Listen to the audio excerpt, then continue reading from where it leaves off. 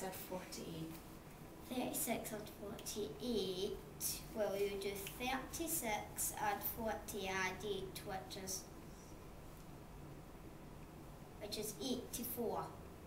36 and 40 is 84. Can you tell me, like, you really quickly do that, so if it's 87, like to say it was 87 add 5, what would that be? 92. How can you do that so fast? Because I just add 3 onto that, which makes 90, then add 2. Ah, right, okay. So tell me, I'm going to ask you some subtraction ones now. Okay, so can you tell me what 45 take away 28 is? How would you work that out? 17. You work out the answer is 17. Can you tell me how you did that? I was fast again.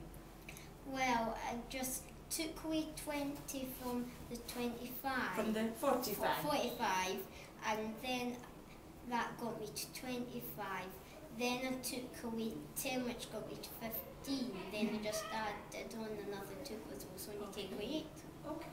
Can you tell me, Cameron, your like numbers getting really, really quick now. Can you tell me what's happened that's helping you become so fast at your maths? I don't know, I'm just getting good at it. Okay. Has there been things you've been doing in class that's been helping you? No, not really. No?